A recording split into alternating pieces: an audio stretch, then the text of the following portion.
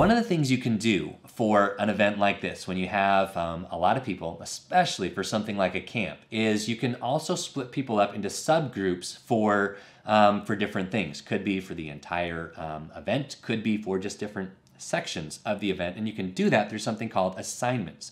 So let's head over to the Assignments tab, and we'll see how that works.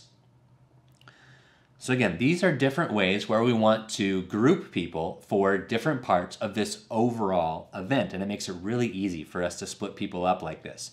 So we've got a few different ways this is happening. We've got some cabins where we're splitting people into different groups for that. We've got study groups so that they have those that they're just a part of for the entire weekend for this camp.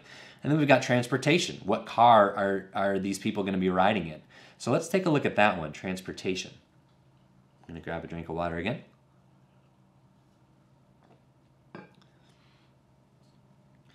So a couple things you can see on the sidebar. We've got all of our options. So we've got all our cars added here. We've got 6 vehicles that are going, and we can see how many spots are available in all those. And then we've also got on the right this whole list of everyone who has signed up at this point. So let's see what it looks like to get these people assigned to the different vehicles. So you can just go through, under this area right here, you can click and you can just manually assign anybody you want.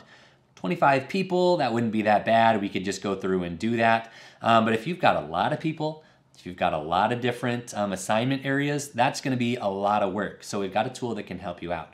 Over here under this Actions button, you can auto-assign.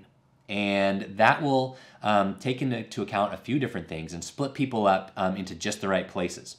So we're going to do that, but we're not going to do it quite yet because we've got our counselors who are driving the cars, and we want to make sure that they are in their cars. And then after that, we don't really care who's in which one. So let's go through and manually assign the counselors. So Allie, we'll click her and we'll put her in her SUV. That makes sense. Save that. Beth, we'll put her in her car. Don, we'll put him in his Jeep. Let's see, Lauren.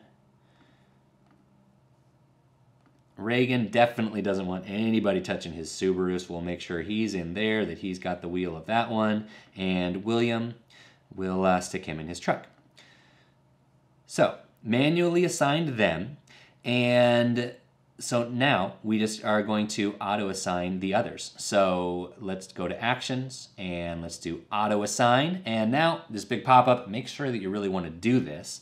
And it gives you 2 options for how you want to do it. So waterfall, if you can picture a waterfall going down into a pool, it fills up the first one. And then once that first one is full, it moves on to the next one. Or balanced, it just goes one in this one, one in this one, one in this one, keeps them all at an even level. So for this one, we don't want any empty cars, anything like that. So we'll just hit balanced and it'll split them up that way.